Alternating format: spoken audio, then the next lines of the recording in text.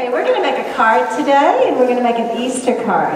I'm also going to teach you a story of Easter, and you're going to need to listen out because I'm going to ask you to tell someone the story as well.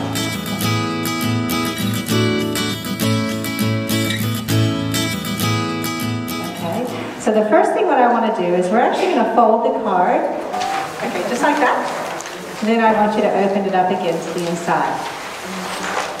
Okay, since Easter's coming up, we are going to write the word Easter in box letters, in magic box letters. So what I want you to do is I want you to draw a line all the way down the middle of your paper. And then I want you to draw a line down next to it. Give it about 2 centimeters down next to it like that. And then we're going to just close off the top, close off the bottom. Like that, so it looks like that. Then I want you to find about the middle point and put a line across the middle. We're going to make it look like a ladder, actually. And then you're going to put 2 more rungs on the ladder and then 2 more rungs below. And we are going to write Easter in magic box letters.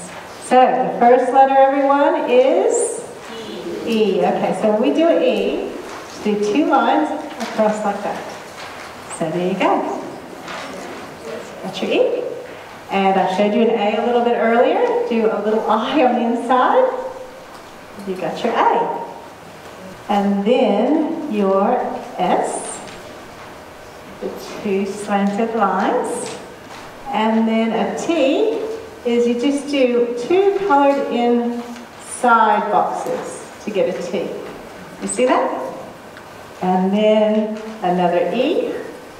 And to do an R, it's just like an A. You start by doing an A, and then you do a little triangle on the side. So everybody got Easter? Fantastic. Well, today I'm going to teach you what happened, the event that happened about 2,000 years ago on Easter morning. Now I want you to listen because you're going to have to tell someone else's story, okay? I'm going to write the word everyone was sad. Jesus had been killed, and they placed his body in a tomb, and they rolled a really large stone across the tomb. I mean, how could this happen? Wasn't Jesus supposed to be the Savior?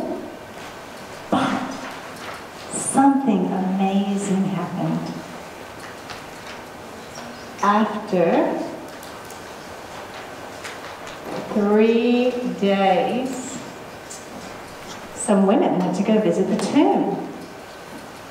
And when they got there, they didn't believe their eyes. The stone, the huge stone, had been rolled away. They couldn't believe it. So they went inside. And Jesus' body was gone. And then to their amazement, 2 angels appeared. 2 angels. And they said, "Why are you looking for the living among the dead? He is not here. He has risen just like he said." How do you think they felt? They were incredibly excited to hear this news.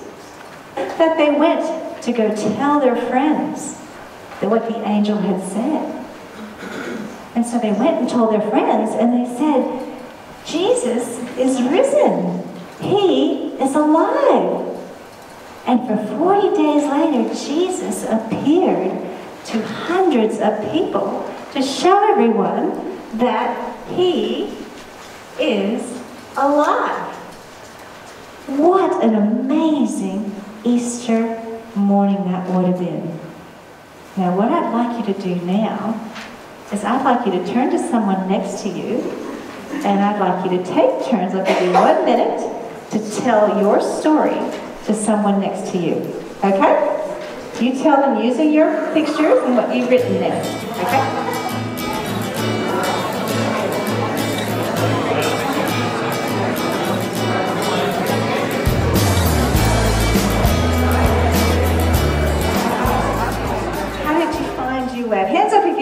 good in telling the story?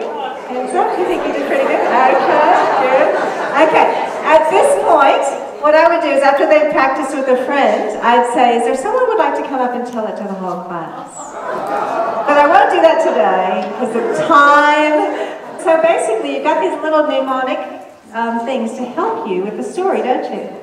And so I get a child or two, depending on how enthusiastic they are. They all want to say it. They're just so much better than adults, aren't they? And so they come up and they say the story, and then I give them time to make it into a card. So I always have examples of what they can do. They might want to do the word Easter on the front and do a picture of the two. So then I'd give them time, and then they've got an Easter card right there.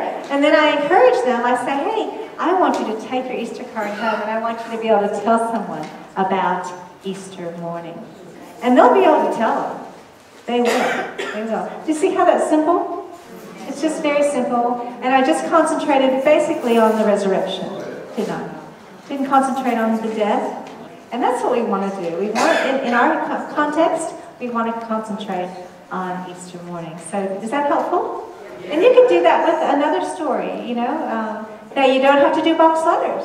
You could just write E-A-S-T-E. You can start the same way, but if you're able to photocopy for the grade 1s, grade 2s, I will photocopy the boxes ready and have a tiny little pencil line that they can follow along.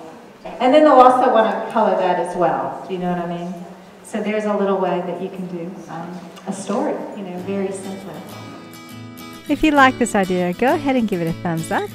And here are many more Easter lesson ideas. Thanks again for watching.